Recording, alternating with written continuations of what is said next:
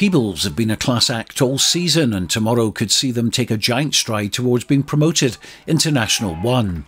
They've been a very focused team this season, and the National 2 title is in their hands with 2 games to go.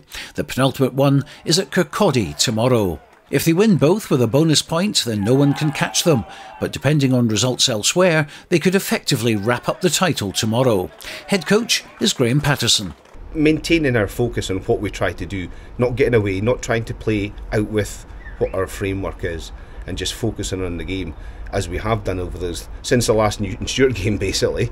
So we've gone unbeaten since that last meeting between these two sides, and that's what we need to do, is maintain that focus and how we go about our business on the pitch. At the other end of the table, Berwick have 3 home games left to escape relegation, and the first is tomorrow against Gordonians. They have a 5-point lead over Aberdeen Grammar, but Berwick certainly have the easiest run in on paper.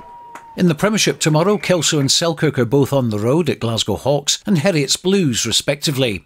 With Kelso already qualified for the playoffs, there's nothing really at stake. The same in National 1, where Gallagher's last game of the league season at Highland is for pride only. In other news, Chelsea Gillespie, who resides in the Borders, has been refereeing for a while now, but soon she'll reach a new high in her career as she's been selected to officiate in 2 of the Women's Six Nations games, something she's delighted about.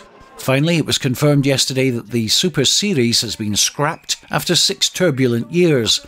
The SRU have pulled the plug on it after the experiment failed to achieve what it set out to do. The team from the south area, Southern Knights, was one of the 6, but there's no word yet on what will happen next. Stuart Cameron, ITV News.